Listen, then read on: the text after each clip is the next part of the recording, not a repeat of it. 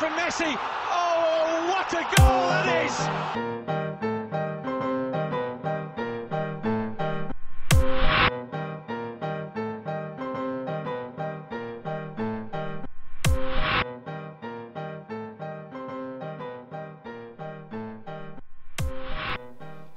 Hello listener, and welcome to another episode of the Bola Bola Show. It's me Elvin, and on behalf of Sivan and Bala as well, we would like to welcome you to this show. It's no strange when it comes to South American football that you tend to find clubs being named after other places around the world. For example, in Ecuador you have Barcelona SC, not Barcelona FC, though both teams have the identical logo. In Argentina you have Arsenal, not the North London Arsenal, but Arsenal de Sarandi. In Chile, you have a club called Everton, not to be confused with the blue Merseyside team. And speaking of Merseyside, there's also Everton's rival Liverpool with the same name based in Uruguay. And the stories keep going on, but these clubs and why they opted for these names has always been a fascinating one. Hence, why the moment we found out there is a team called Malasia FC in Montevideo, Uruguay, we had to get in touch with those guys to find out more about them. So in this episode, our man Sivan got a chance to speak to these two gentlemen by the name of Facundo and Gonzalo. Hope you guys enjoy this episode and happy listening. Hello everyone, and welcome back to another episode of the Bola Bola Show podcast. It's been a long time since we had one, but something interesting happened over the last couple of weeks. A tweet went viral on the Malaysian football circle about a very interesting team that is based all the way in Uruguay. So I felt that it was important for me to reach out to them because I think a lot of us here in Malaysia are very, very, very curious to know who these guys are, about their background, where did they started from. So it is my pleasure to introduce you to the guys from Malasia FC. Did I pronounce that correctly, guys? Yes, it's okay. Firstly, maybe you can pronounce. Okay. Firstly, maybe you can introduce yourself to our listeners and a little bit about your background. Well, it's a pleasure. First of all, we would like to send greetings to the audience and in particular to all Malaysians. We are Gonzalo and Facundo, players of Malaysia. Are you guys what do you call it, full-time professional footballers, or is it just semi-pro, or what is that basically? No, it's just a hobby. We play amateur, and all Saturdays we meet with friends and we play football. Okay, wow, interesting. So I'm sure the first question everybody wants to know about Malasia FC, how did it came to existence and what was the inspiration behind that name? Well, Malaysia FC started as a result of many coincidences. Was born from a group of 9 friends who were looking for a flag as a badge. And we saw on TV an old program of the U20 World Cup in Malaysia in 1997. There we saw the flag of the country and we loved it because of its colors, the star and the moon. We asked a company to make us the Malaysian flag, and we started to take it everywhere. We went together to the beach, meals with friends, birthdays and parties. So the Malaysian flag united us as friends. Wow, okay, interesting. Interesting you brought up about that World Cup because I remember that World Cup very well. I remember La Celeste team that had the likes of Zalayeta, Oliveira. I think goalkeeper was Fabian Carini. The coach, if I'm not mistaken, is Victor Pua. Am I correct? Yes, you're correct. Okay, that was a great team. Yes. We were the second of the championship that year. The tournament. Okay. I remember that tournament very well also because I'm sorry to disappoint you guys because I'm a big fan of Albi Celeste, just to let you all know. It's okay. We are like friends. We're just together in all Latin American cups and football. I see. Nice.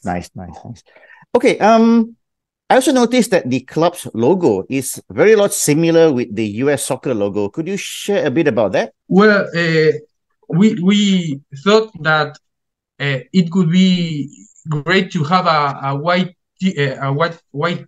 shirt, so and elegant. So the Malaysian flag, it's similar to the United States badge. So we thought that was a good idea to include all of it as the image of the Malaysia FC. Oh, okay. All right. Now, as we speak, where does Malaysia FC compete in the Uruguay Football System League? I mean, which level are you guys at the moment? Well, we compete in the Montevideo League. It's an amateur league, and the league is divided in two zones. In 2022, we compete in the West Zone, and in 2023, we moved to the East Zone because it is closer to San Jose, a state of Uruguay, where we are from. Is it fair to say that this is more like a social recreational team?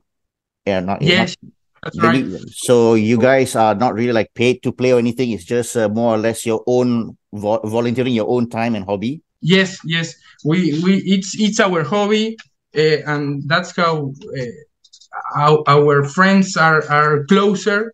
So we share the love for football and party together. So it's nice to have this hobby and be together in the practice, in the weekend. El fútbol une. O sea, no sé si estás diciendo. Right, yeah, right. The football unites us, so it's great. Okay, nice. And I understand the team was only founded in July 2021. So how has been the journey so far? Well, the journey it's short, but it started with we were champion in 2022. We were champions of the Copa Rio de la Plata. Oh, okay. Congratulations. Thank you. An international cup between Uruguayan and Argentinian teams, and it has been the biggest success of the club and possibly of all the teams of the amateur leagues of Montevideo, because we are the first and the only ones and the only club with an international title. Thanks to that title, we were able to travel to Tandil in Argentina in 2022 and 2023. Okay. So I suppose that success that you had in 2022 has been the most successful story in the club so far? Yes, that's right. Okay. By the way, yeah, sure, go ahead. No problem. Go ahead. If you want, we can show you the cup of the tournament. Okay, yeah. I mean, if you can, give me some photos of that occasion, that'll be nice. I can put it up in our blog. That'll be great. Great. We will send you after the podcast. Thank you so much. Wonderful. By the way, I'm just curious. Has any one of the members of Malaysia FC ever been to Malaysia? No, not. For the moment, no. But it will be great to go there and know the country, its culture, and all the people there. Okay, because I believe that since that tweet went viral in Malaysia, it appears that your following on social media has increased as well. So, how has the response so far, and how is the feeling for everybody in Malaysia FC? Well, the response was crazy. All the people in Malaysia started following us, sending us messages, reactions, tagging us in photos and more. We really appreciate all the messages of encouragement. It was something that we do not expect, but we are very proud of it, and we thank you deeply. Nice. And obviously, the next question that most our Malaysian football fans who have discovered you guys will be asking is, is there any plan to come to Malaysia to play in the future? Well, we always wanted to visit Malaysia with a founding group of 9 friends, but we never imagined that we could go to play soccer. Although now, with all that is happening, it would be definitely a dream to play soccer in Malaysia. Dreams are there to be fulfilled, so that would be a great. Wow. Okay. I'm definitely sure everybody here is looking forward to that. Just for a casual chat here, I mean, probably you can name me 3 things that you have learned about Malaysia since you guys decided to adopt the name as the team's name and all that. I mean, what are the 3 things that you have learned about Malaysia? Well, first of all, we look into the flag. We now know that the star represents all the states of Malaysia, and the meaning of the colors. We know a lot of the culture and all the infrastructure of Malaysia. It's great, very well organized, and we really look forward to go to there and meet you all and know a lot more of Malaysia. Definitely. Okay. And which any particular team, Uruguay football team that you particularly support, Facundo and Gonzalo? Because I mean, we do know a few teams. We do know Penarol, Nacional. So I'm wondering whether is any of these teams you guys support? Nacional most, but we have some players that are fans of Peñarol too. Okay. And in your opinion, who is the greatest footballer from Uruguay? From Uruguay, Enzo Francescoli? Luis Suarez at the moment, but there are a lot of players that are great. Really, we have a great football culture. Yes, one of the things I admire. Yeah, one of the things I really admire about Uruguay is your football culture. I mean, I've seen the passion. The how you guys the passion that you all have for the game. We in Malaysia, we really respect you guys. For able to produce so many good footballers despite a very small population. I think you guys are about 3 to 4 million, if I'm not mistaken. Yes, 3.5 million. Okay, nice. And what is Malaysia's FC sort of like approach? I mean, what sort of philosophy, what sort of style of game that you guys like to play? We the background of the team is first of all the friendship. We are a group of friends that have fun, play football, party together, and we love to meet us all in the field and fight for every ball. Tactically, in the other hand, we are an offensive team and we like to go to the attack. We don't play defensive, and that's it. Nice. And by the way, are there like any other teams that in similar situation like you guys who have adopted other countries as the name or the logo? Yes, there are a lot, a variety of names. There is Palestine, Palestino. We played against them the last week, but there are a lot of different names. Some, but not all countries, but maybe how a group of friends are known in the society, so they put that name to the team and follow. So it's because of it's an amateur league.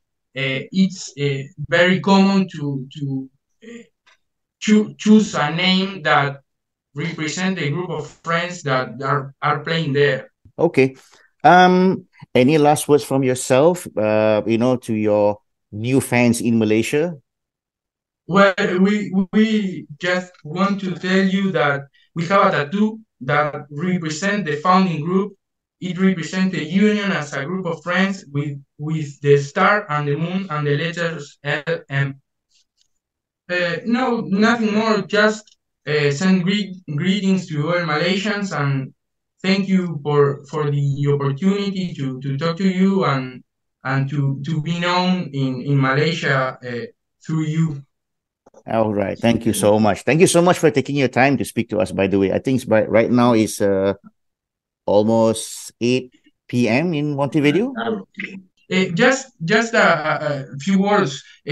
We we have received some not so nice messages telling us to respect the Malaysian flag, but we just want to be clear in saying that we do not want to disrespect the nation. We are proud to carry your flag as an insignia, and we want to leave it at the top there here in Uruguay. Okay, all right, sure. No problem at all. I'm sure a lot of fans out there will understand that, but definitely. Okay, I guess that's just about it. Thank you so much, Gonzalo and Facundo, for taking your time to speak to me myself. And of course, I'm sure listeners here in Malaysia really appreciate to hear more about you guys. Gracias. Yep, go ahead. Could to meet you someday there and talk a lot more and have a couple of coffee. Okay, yes, definitely. We sure we can do that. Great. It was nice to meet you. Okay, thank you so much. All right. Okay. Bye. All right. Okay, with that said, we will end this week's episode of the Bola Bola Show podcast. Bye for now. Thank you for listening.